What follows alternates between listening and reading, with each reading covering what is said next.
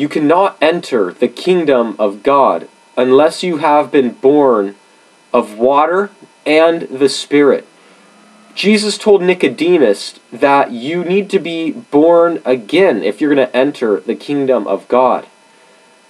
See, it is not enough to be born Christian or to be going to church. That does not save anyone. People are born into religion, but that does not mean that they are saved simply because they are born into the Christian religion.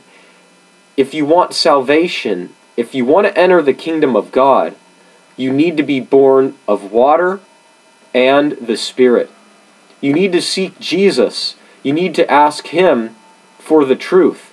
If you're not born again, you certainly will not enter the kingdom of God. This is what is written in 2 Corinthians chapter 5. I start in verse 17. Therefore, if anyone is in Christ, he is a new creation. Old things have passed away. Behold, all things have become new.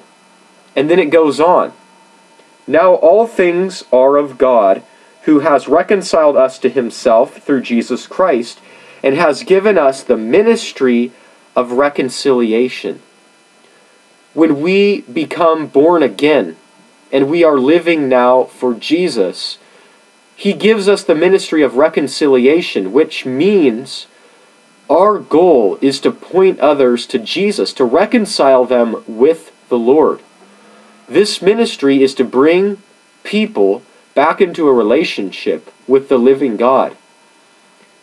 Are you truly part of this ministry? Are you truly part of the new creation? Have you been born of water and the Spirit?